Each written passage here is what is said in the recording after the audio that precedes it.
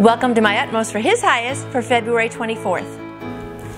The delight of sacrifice. Let's look at 2 Corinthians 12:15.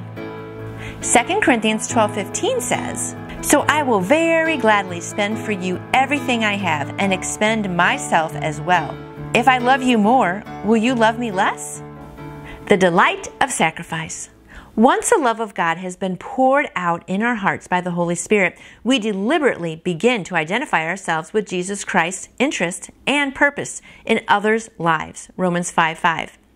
And Jesus has an interest in every individual person. We have no right in Christian service to be guided by our own interests and desires. In fact, this is one of the greatest tests of our relationship with Jesus Christ. The delight of sacrifice is that I lay down my life for my friend, Jesus. See John 15:13.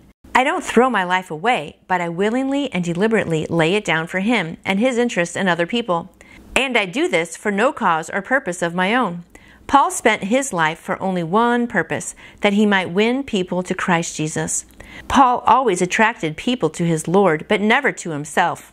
He said, "I have become all things to all men, that I might by all means save some." 1 Corinthians 9:22.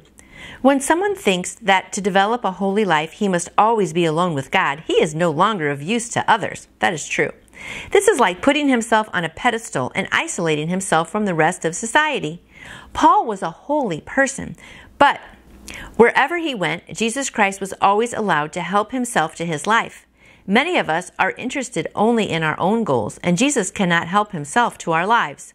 But if we are totally surrendered to him, we have no goals of our own to serve. Paul said that he knew how to be a doormat without resenting it. We tend to be devoted, not to Jesus Christ, but to the things which allow us more spiritual freedom than total surrender to him would allow. Freedom was not Paul's motive at all. In fact, he stated, "I wish that I myself were accursed from Christ for my brethren." Romans 9:3. Had Paul lost his ability to reason? Not at all. For someone who is in love, this is not an overstatement. And Paul was in love with Jesus Christ.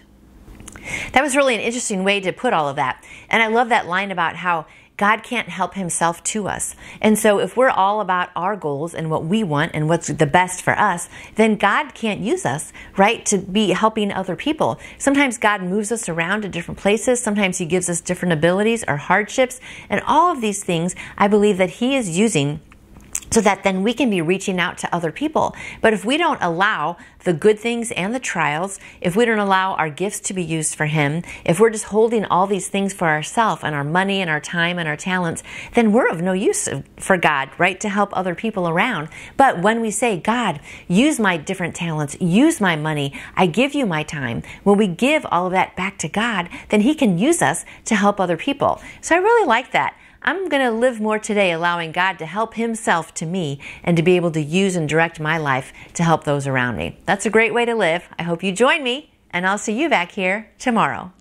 You can order your own copy of the My Utmost for His Highest devotional book by going to utmost.org. And I would love to answer any questions you may have about faith in Jesus. Just email me through my website, nancyjoytoyou.com. And I hope you go out and shine for him today. See you tomorrow.